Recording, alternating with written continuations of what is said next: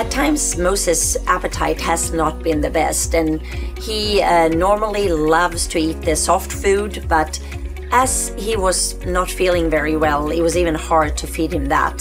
So I was consulting with John at Arnold's, and I said, I don't know what to do because Moses will not eat his food, let alone eat any supplement that we are giving him.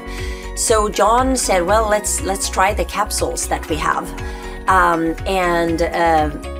He sent me some capsules to start with and started to give him the capsules in a little pill pocket or a piece of cheese or a slice of cheese, and Moses started eating them immediately.